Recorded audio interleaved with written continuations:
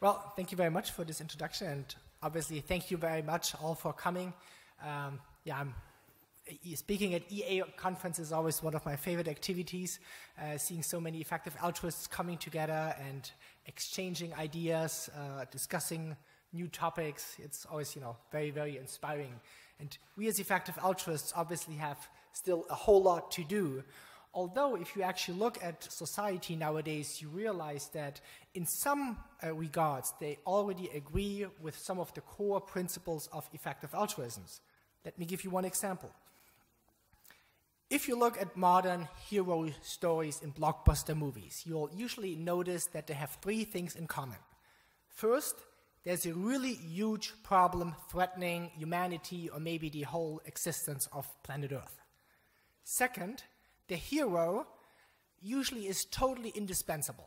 So, in terms of replaceability, it's really zero. If you look, Armageddon, for example, Bruce Willis taking care of things, it could not have been Mel Gibson or Schwarzenegger. Would not have worked. And last but not least, they don't only solve the problem a little bit, reducing it by 10%, the chance of the asteroid hitting planet Earth. No, usually what they do, the heroes in these stories, they get rid of the problem completely.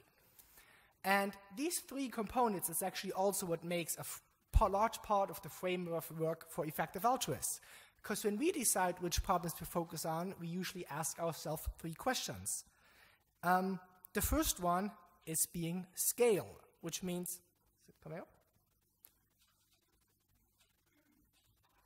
The first one is being scale or importance. So how big is the problem that we think we should be targeting on? The second is neglectedness or replaceability. So how many people are already working on this problem, or what difference do we think we can make? Do we have any advantage to work on this particular problem? And last but not least, what has been called tractability or solvability. How much of the problem can we actually get rid of? Can we solve it, maybe, because it doesn't make sense to have a huge problem like an asteroid hitting the planet if you cannot really do something against it. You might rather focus on a smaller problem where you can make a bigger impact. And this framework usually helps us to define and work, to decide on which cause to focus on, which problems. Because obviously there are millions and millions of problems. One, for example, that I recently struggled with quite a bit is the following. You might be able to relate. But just looking at the first criteria, in terms of scale and importance, we probably realize, okay, devoting one's life to fixing that problem. Maybe Steve Jobs get excited about it, but I think there are other jobs to do. And what usually has emerged over the last years is three topics. One of them is global poverty, which I think most effective altruists agree that it's a big problem. Second one being animal suffering. And thirdly, existential risks, in terms of asteroids, artificial intelligence, or whatnot. And then what we usually do, we have identified these huge cause areas, and then, to decide what to do about them, we create meta-charities. So, for example, in the case of global poverty, GiveWell was created. And then GiveWell takes a look at global poverty, what is at the root at global poverty, and which NGOs and which interventions are the best to solve the problem of global poverty. And then we do the same for animal suffering. There's a meta-charity, which is called Animal Charity Evaluators, and again, they look at which NGOs and which interventions are the best to reduce animal suffering. And the same with the Center for the Study of Existential Risks, looking at what kind of problems are there and what interventions and what NGOs would be the best to do. And this approach obviously has worked, really well over the last few years. We have been able to make tremendous progress in terms of, reducing global poverty, reducing animal suffering, and getting closer to understanding the existential risks of humanity. However, this approach also comes with two caveats. And if you can already become a bit clear if you actually, if you look at the lines that I draw, that this is a very, very focused approach. You first look at one cause and then try to work within that cause. And there are two ways in which this can be a bit problematic. The first let me explain.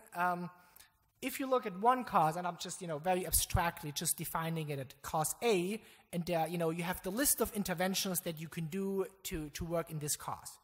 And let's say there's one intervention, the red intervention, Y, that is the best intervention in this area. So let's define it in a sense that, it's 100% in terms of being the most efficient in this area. So, but then at the same time, this very intervention, when we look at cause B, is actually does have a negative impact in cause B, and maybe as well in cause C. So if we were to draw an overall conclusion of this intervention, we would actually realize it's not as good as it seems. It's, if you add up the numbers, just as an example, you would probably get to 70. So, not as great as, what it looked like initially when just looking at cause A, which obviously a meta-charity focusing cause A would do. And to give you one example, where there are negative externalities, you might have heard of this story. Bill Gates donating 100,000 chicken to help the poorest people in Africa. And obviously there were a lot of discussion, is this actually, a very efficient way to help the poorest? And, this is not part of the discussion now, but nobody actually discussed what about the chickens. Which, but obviously we also care about animal suffering, so it doesn't really make sense. And even if this would be a highly effective intervention to reduce animal global poverty, we would still need to take into consideration what's happening to animals or generally in other causes. The other way this thinking can cause problems, if we have an intervention, like you have intervention number Z here, or Z, that is not really in the top 3 of any of the causes. But it does have positive impacts in a variety of causes. And so actually if you compare the two, you would actually realize that you're looking at the whole world, while intervention Z, which is not really being focused on in any of the causes, with overall actually is better than intervention Y, which is really good in one cause but is having negative impacts on other causes. So what are some examples of, this way our thinking can go wrong? One, for example, is, making decision making better. There's the Center for, there are a lot of research being done how much negative impact is made to the world because people make the wrong decisions. They don't act rational. They might be, maybe too emotional, might be, being, because of all the cognitive biases. And there is now, we have created as a movement a Center for Applied Rationality, which take exactly care of this. Making sure that decisions are being done more rationally. Even though, if you ask GiveWell or animal charity evaluators, they would never recommend, donating to the Center for Applied Rationality because, it's not the most effective intervention within that specific cause. But we as a movement, believe that it really makes sense to improve decision making. And another cause area, which I'm going to that I'm focusing on, is actually our high consumption of meat and other animal products. Now, some of you might say, hey, wait a minute, don't we have animal charity evaluators for that? And yes, to some extent we do. Because if you look at animal charity evaluators, they looked at the numbers of the animals being used and killed according to the different forms of exploitation due to humans. They're not looking into wild animal suffering, but if they're, looking how many animals are being killed because of clothing, how many because of vivisection, how many animals are being killed for, cats and dogs that are being euthanized. And as you can see in the graphic, it's pretty clear, it's, pretty much all the the whole area is, blue. So, 99% of the victims, that's the statistics from the US, of animal victims are done because of what we eat. And this is obvious, and this is also one of the reasons why animal charity evaluator focuses on farms animals and not on, helping to make, the lives of cats and dogs better. However, when you want to improve, when you want to reduce animal suffering, there are usually, there are different ways. One of which is being, increasing welfare standards, which, for example, means, something that OPP has been putting quite a focus on, the Open Philanthropy Project, in, getting the worst conditions for animals improved. For example, getting rid of caged eggs facility. Egg-laying hens are being confined in tiny cages, and you can push industries and companies to widen, to open them up and create facilities like this. And obviously, the thinking goes that this improves the lives, of each chicken, at least to some extent, which, if you make it in the whole country or in the whole industry, reduces a lot of animal suffering.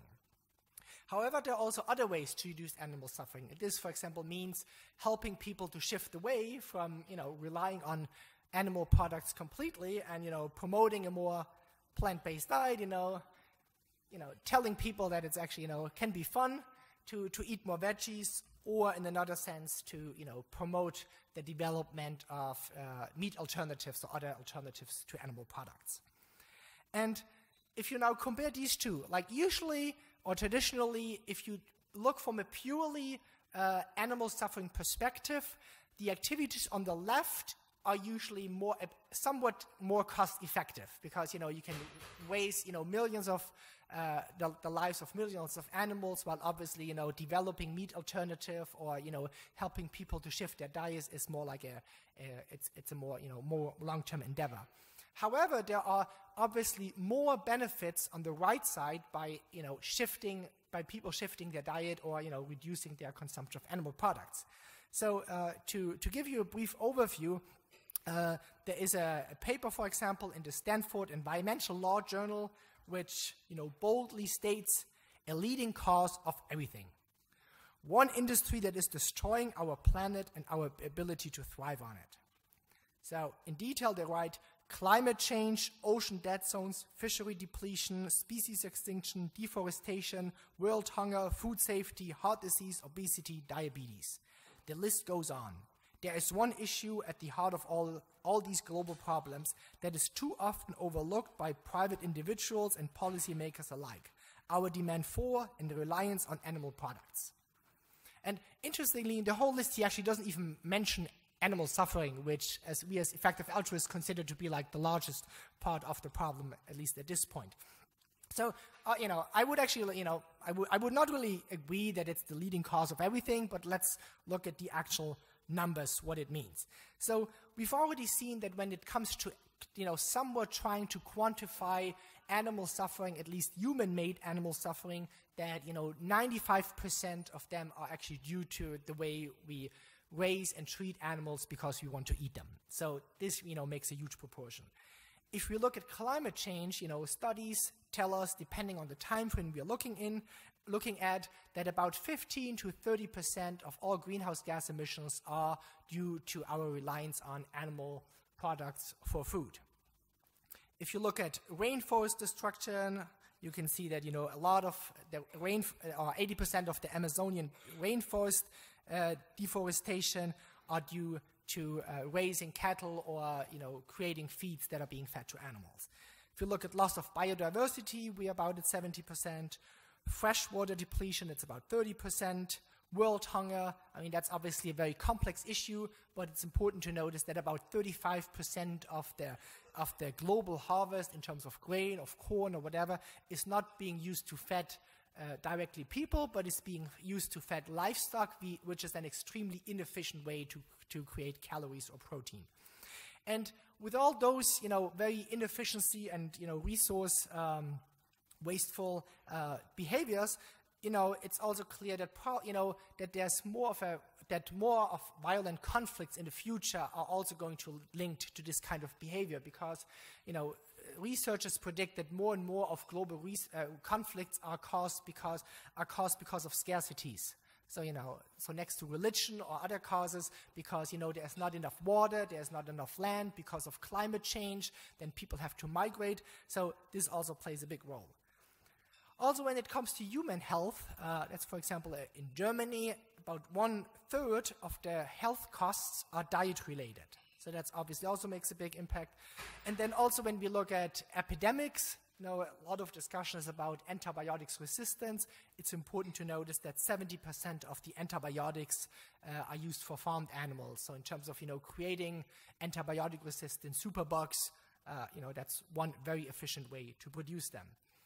And last but not least, there are actually some academics and thinkers who also are making a good case that in terms of our moral values, speciesism and carnism and sexism and racism are somewhat interlinked because they have common denominators, creating like an in-group versus an out-group thinking, valuing the interests of the in-group differently than the interests of the out-group. And there have been, numerous publications. For example, you might be familiar with Peter Singer's work. He already wrote about this in the 70s, about animal liberation, where he makes a good case, comparing it with sexism and racism attitudes. There is the book, The Sexual Politics of Meat, from Carol J. Adams, and there's also the book From Why We Love Dog, Eat Pigs and Wear Cows, an introduction to carnism from Dr. Melanie Joy, where she also discusses the psychology of why we eat certain animals and not others. So, summing this all together, I think we can agree that the scale of this problem, our reliance on animal products is huge in scope. Can we maybe raise our hands? Who agrees that it looks like a big problem in the world to have? Okay, good. So we can make a check mark on that. Okay, let's take a next step. Let's talk about neglectedness. Like, how is that problem being neglected? So I already made a case why I believe that in effective altruism, I believe it's somewhat neglected because of, we have those, global poverty, we have a very, focused approach, which sometimes tends to overlook if there's like a intercausal impact. But even when you look at like individual causes, you would think that, with all these problems, one of these areas must really focus on this problem, but this is not the case. Let's look, for example, at donations for animal causes. So we've already seen this statistics, that 99% of the animals being used and killed are actually farmed animals, and animal charity evaluators also made another statistics, which is where do their donations go? And does anybody have a guess? Where do you think donations for animals go? Yes, shelters, exactly. If we do the same statistics if we make a juxtaposition, we see that actually 2/3 of the donation go to cats and dogs, others is miscellaneous, and the light blue, that's actually the farmed animals, 99% of the victims, they get 2% of the donations. So in the animal sector, this is obviously highly, highly neglected, especially in proportion to the actual size of the problem. Now you might think, well, what about the environmental movement? Climate change is a big thing, But there was a recent publication in phys.org about the most effective individual steps to tackle climate change that are not being discussed. So, again, what is actually being highly neglected? And, some of you might not be surprised, but on the right-hand side, that is actually having fewer children, having no children is the most effective intervention any individual can do to tackle climate change by a large margin, but also, shifting to a more plant-based diet or completely to a plant-based diet is also regarded as a high impact and highly neglected cause area. And it's actually funny how much environmental organization, ignore the topic, that there has even been a whole movie, a whole documentary being made, which is called Cowspiracy, which actually tackles exactly that problem. They visit different environmental organizations and say, well, you care about the rainforest. Why is actually the rainforest being destroyed, and what do you do about it? And interestingly, most organizations don't really want to discuss this topic, and they rather focus on other issues. And then the same filmmaker made the same did the same thing in the health sector, so targeting different health charities, going to them, oh, you are the American Heart Association, the American Diabetes Associations. Studies show there's an interlink, blah, blah, blah. And again, it's being highly, highly neglected. I mean, you can watch both documentary on Netflix. And it's really interesting to see. Obviously, there are many reasons why organizations are reluctant to talk about the topic. In the movie, they often talk about corporate sponsorship, that there is no interest to actually reduce the kind of consumption. But there's also like an underlying psychology behind this. And if you're more interested in that, there's a TEDx talk again by Melanie Joy, which discusses carnism, which is the invisible ideology that conditions us to eat certain animals. And the talk is Toward Rational and Authentic Food Choices. You can watch it on carnism.org. So given all these together, I think I can make the questions. Who would think that this, or who would agree that this topic is highly neglected as a whole in our world? Yes. Thank you very much. So we already have 2 out of 3, so that's pretty good. So let's go to tractability. So what is there? I mean, can we actually solve the problem? Or is it something like an asteroid hitting the planet where we can nothing do about it? And obviously there are many cause areas. And effective altruists are great at discussing the different priorities.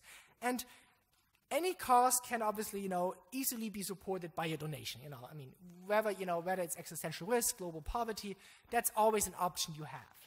However, with many other cause areas, it's actually, there's not so much one can do as an individual. If I care about, AI safety, there's not so much in my life that I can actually do. But when it comes to a plant-based diet, I can actually just, reduce my consumption of animal products, and I'm already, helping to be part of the solution. And the good thing about this is, if you compare it with donations, every dollar, every euro you donate to one organization, you cannot donate to another one. So there's always going to be a high opportunity cost. But by reducing one's meat consumption and changing one's diets, there is not really that much, not that many opportunity costs. There might be maybe some initial effort to find one's way around how to do it, but it's not more expensive and doesn't take more time, and so it's actually easy to be done. And to put this actually more nicely, I would like to quote one of my heroes, Peter Singer, which many years ago already put it very, very nicely, and I'm going to read out his quote. I would not question the sincerity of vegetarians who take little interest in animal liberation because they give priority to other causes. So he acknowledges, there might be other causes.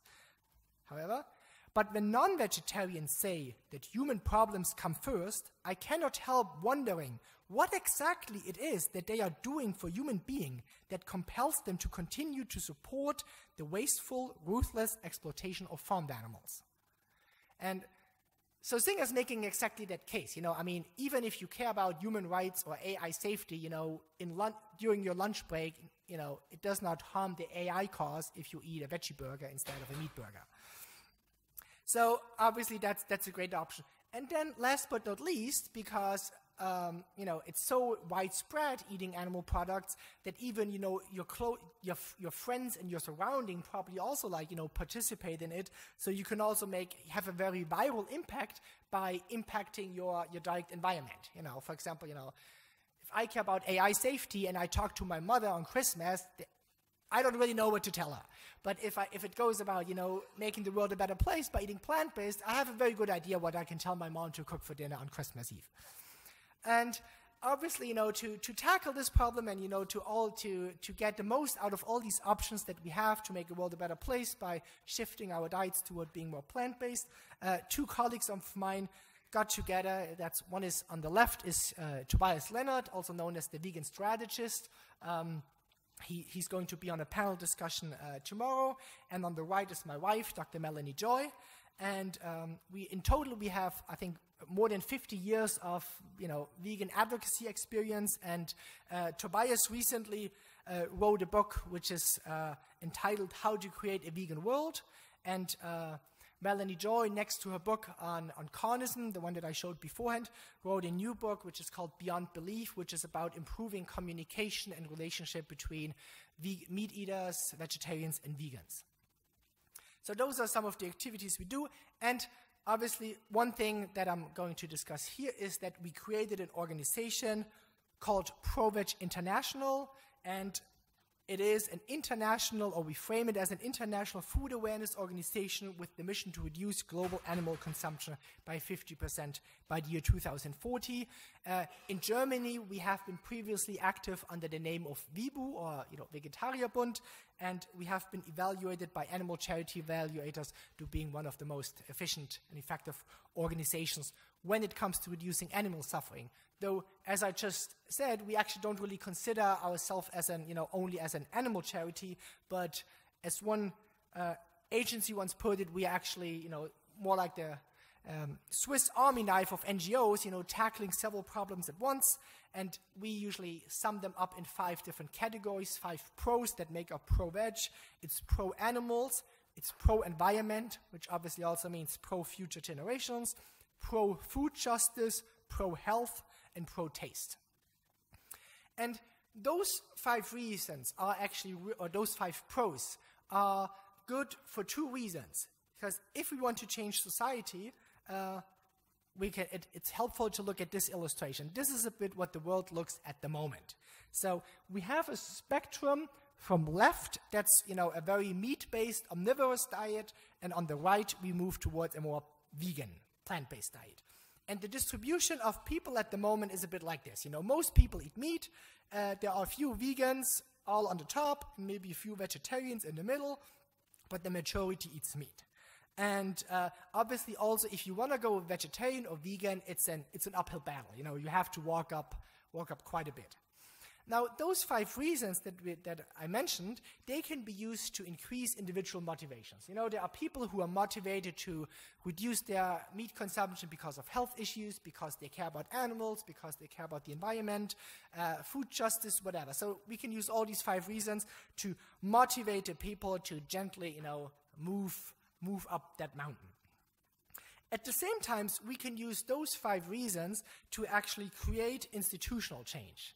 And what do I mean with that? This is like tapping into, or one of the reasons why we do this is because the budgets are different in the different areas. Let me give you an example. That's the weight we are adding with the institutional change. One of the reasons that we have all these other reasons for institutional change is if you look at the annual budget, and this is in Germany, but it's similar in other countries, then you notice that in terms of donation for animal charities or government funding for animal charities or anything like that, we have a total budget of less than 300 million that go to animal charities, and that's actually mainly shelters. So that's actually mainly cats and dogs, as we've seen before. So the big figure, the sum that you saw, that's actually, that's about the total sum. Now, if we look what people donate and what the government spends on developmental aid and world hunger relief, we get to about $18 billion. So obviously that's a much bigger budget. And we can make a case why some of the budget actually should be channeled into making people go more plant-based. If you look at environmental and climate change, it's about $40 billion that is, just in Germany being available for those causes. At the moment, it's not really used much for promoting more plant-based, but that's where we come in. And if you're talking about health, the prevention and treatment of diet-related health issues, we're actually talking about 77 billion euros. So that's obviously huge budget. So instead of being an animal charity that is, trying to, work with the budgets and, taking budget away from cats and dog organization or other charities, we think it's actually better to channel money that is, used for, for health and for climate and world hunger to make the diet change, which ideally, helps us to level the playing field, which makes it easier for more and more people to further reduce their consumption of meat and other animal products, and ideally, create a world that looks more like this, where the plant-based option is actually the default option, where doing the right thing is the easy thing. So, even like the hardcore meat eater still on the left, is having a really hard time keeping up with his meat consumption because availability is has just decreased so much. So how do we bring this change about? Our core strategy is influencing the influencer. So instead of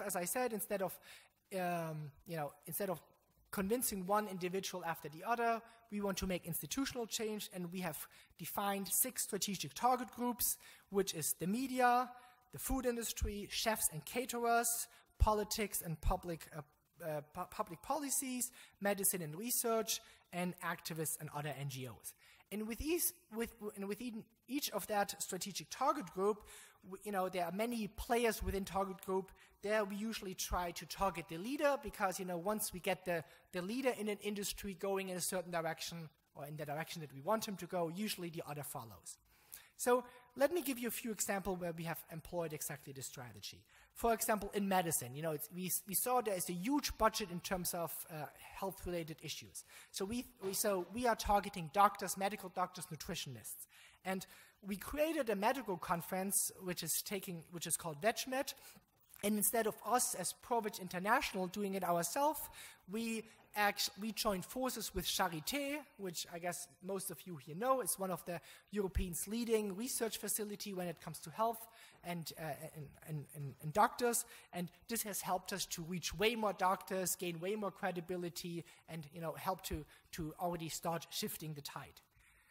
We already implemented that idea when it came to generating a new curricula for the next generation of chefs. So instead of targeting individual chefs, we targeted the culinary schools where the next generation of chefs are being trained. We developed cooking material, training materials, and again, we joined forces with Germany's largest cookery school, and we even received funding from the European Commission, not because they care about animals, but because they care about innovation and international collaboration and job security and blah, blah, blah, and we were able to frame it in a way that they actually funded this principle. We also work with large-scale caterers, big caterers like universities. We created a project which is called GV Nachhaltig, GV meaning for Gemeinschaftsverpflegung in German. And again, we manage to convince the Ministry of Environment to support us, again, not because they care about animals, but they care about the environment. And we were invited, by companies like Facebook, Microsoft, Mercedes, Google, to train the chefs that cook for the employees. So again, huge leverage impact that we could, to make changes. We also went to the world's largest trade show for organic food, which is called Biofach. It takes place every year in Nuremberg, and we have a huge exhibition area just for vegan food. Again, it's the world's largest fair, so we have a huge impact there.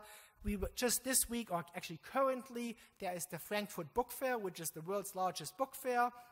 We again have like a special exhibition area where we help publishers to find vegan authors and vegan authors to find publishers to promote the creation of more vegan books. We also created our own vegan fair, which is called Veggie World, and we started only in Germany in one location, but so far we have been spreading. I think we are in 7 different countries, in 15, 16 different locations. We work with companies, meat companies. This is, for example, the Rügenwalder Mühle, which is one of the most well-known meat companies, and they started to develop vegetarian and vegan products. We convinced them of that, and the interesting thing is they even use the meat products that they sell. Like if you open up the lid, as you can see on the left, they use it to promote their plant-based options or their vegetarian options. So even if you don't care about vegan food, you just want to buy a piece of meat from your favorite meat manufacturer, and then you get home, you open the lid, and again you have the promotion for vegetarian options. This cooperation was so successful that I was actually invited to speak at the German Meat Congress, which was a congress of thank you.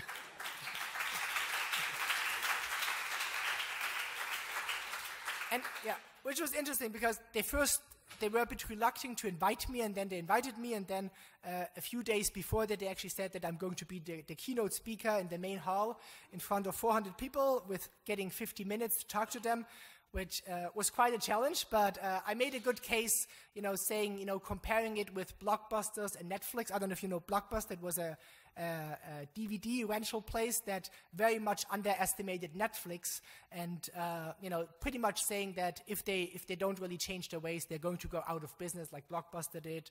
And I think at the end they said, somebody raised their hand and said, "Mr. Joy, I guess you can imagine that nobody likes you here." But the message that you are conveying is quite convincing, and I think we as an industry really have to move forward. And I'm happy to say that pretty much all meat companies in Germany, all major meat companies, now start developing vegetarian and vegan options. So that's quite good. We also make it easier for consumers to find those products. We have like the V-label, which some of you might have seen, with a very sharp increase in companies and products that are being labeled. We also do a lot of lobbying. For many years, we have been part of the Climate Alliance in Germany, where we work with over 100 other NGOs who all care about climate. Again, they care about climate, but they don't care about nutrition. So in the end, we were allowed to write the chapter on nutrition in the recommendation for the German government. And all these organizations actually agreed with our demand of reducing livestock by 50% in Germany. So we were quite happy about that. Obviously, we're also working on COP23, which, the big climate summit, which this year is going to take place in Bonn, and next year it's going to be in Poland, where we also have an office. We started a petition and trying to get, policymakers to pay more attention to the interlink between nutrition and climate change. We are currently working on a project which is called Peak Meat, where we work with where we're doing a survey amongst the 60 leading climate scientists, working together with Harvard University and Oregon State University to say what climate scientists say when meat consumption should peak. And we assume, the surveys are still being out, but obviously we assume that they agree that peak meat should happen, in the next few years. We also initiated the World Plant Milk Day, which we started in a few countries, and we created, mainly Melanie and Tobias, the Center for Effective Vegan Advocacy, where Melanie and Tobias traveled the world training activists, and they've been, in many continents. They've been in Australia training activists. We recently had a training here in Berlin. They were in Peru. They were in Israel, South Africa. And so there's a lot of activities we can do, and obviously, we already see a lot of change happening in Germany, and as we're going more international, we hope to see this change seen internationally. So looking back again at our things, I think we can make a huge difference when it comes to changing people's diet. We've already done so to a large extent, and this is why I think this is also the case. And there are, as I mentioned before, 3 ways to become active, or at least 3 ways. Is obviously, if you haven't done so, you can reduce your consumption of animal products, or, go vegetarian or all the way vegan.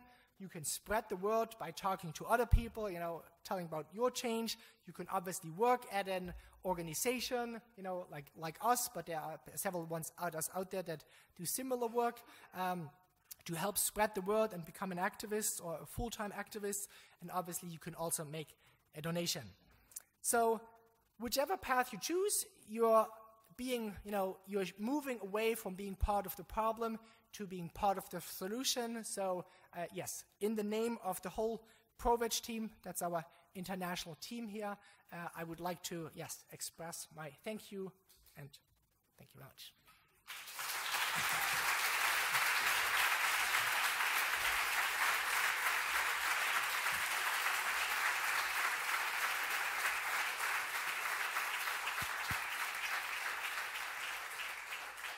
Thank you very much for this talk and for your very important work. So we have only time, unfortunately, for one question. It's from Richard Schmeling, and he asked, how can money donations actually help farmed animals? Well, if it really goes, is it farmed animals or is it the veg cars now? Okay, farmed animals. There are a lot of interventions, like, for example, like I said, for example, corporate outreach, helping, moving companies to get from, very cruel interventions to changing the way animals are being raised. So that's very common, shifting away from caged eggs to free-range eggs, for example, and that's a very cost-efficient way to reduce animal suffering. And as I said, just reducing animal consumption as a whole, because every animal or there's a very clear link between animal consumption and how many animals are being raised. So if people start eating less animals, there are less animals being raised, and obviously less animals who have to suffer. Okay, thank you very much. We have a small thank you present for you from the foundation. Okay. Thanks again for the talk.